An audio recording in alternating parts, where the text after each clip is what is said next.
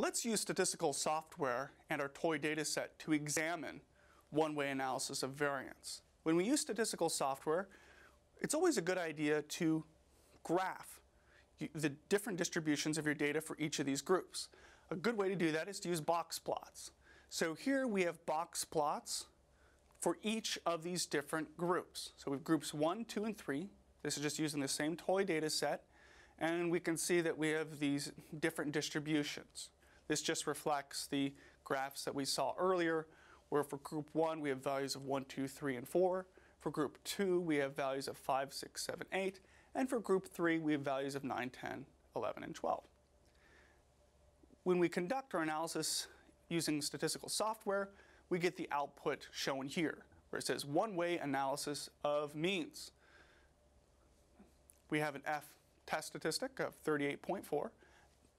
You can see that that is roughly the same within rounding of what we calculated by hand. You can see the output tells us we have degrees of freedom of 2 and degrees of freedom of 9.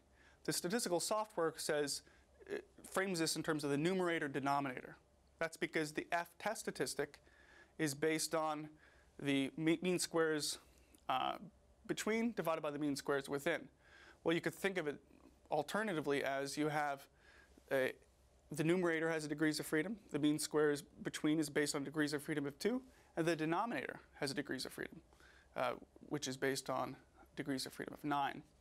Using this F-test statistic, the statistical software compares or places this F-test statistic on the F distribution, governed by degrees of freedom of 2 and 9 respectively, and calculates a p-value almost at 0. This just reflects what we had just done earlier. Okay?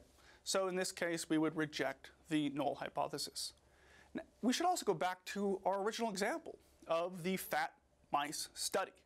Recall that this is a study designed to compare different treatment control groups with the idea of asking the question, does light at night, does it increase weight gain? They're looking at mice, but they're really interested in people. So let's look at this data set again. Recall that we have these 3 treatment groups.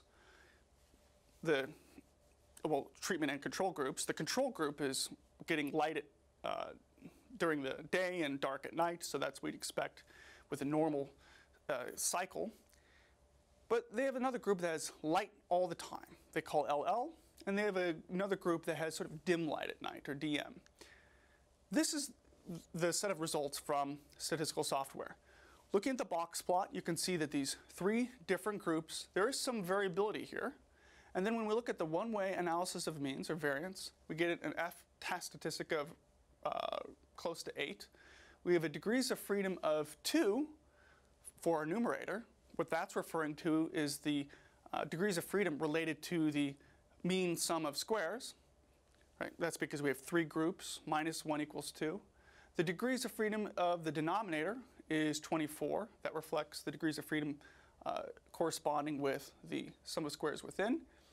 And based on the ratio of mean squares between divided by the mean squares of within, we get a p-value of 0.0017.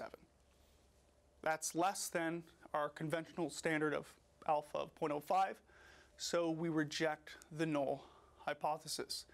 We reject the null that the population means are the same, and we say that these groups really are quite different. In the context of this particular study, we can say these different exposure conditions, they do have different effects on the weight gain of mice.